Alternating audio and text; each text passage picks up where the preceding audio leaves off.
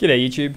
This video will show you guys how to find the temporary folder in Linux. So Linux, Ubuntu, Linux Mint for example, just say I download something and in fact I don't so much download something from the web, but I open as a PDF or something like that, and I want to actually find that PDF later. This is just a very specific example to me, but I never saved it in the first place. Well, it still is on the computer, but what we do need to do is go to the file manager to find the temporary directory.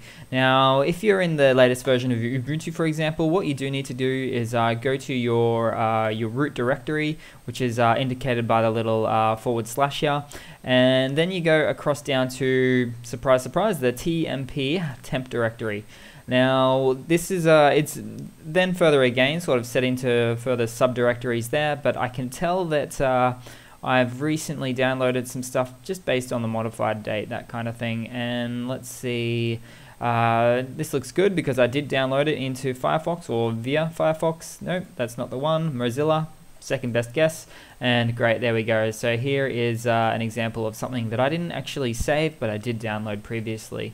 So all in all, it is just the TMP, the temp directory, as a part of the root directory just below it. So a few things in there, but that's pretty much it, guys. Hope you've enjoyed. Just a really quick video to show you guys where the temporary directory is in probably most distributions of Linux. Cheers, guys. Hope you've enjoyed.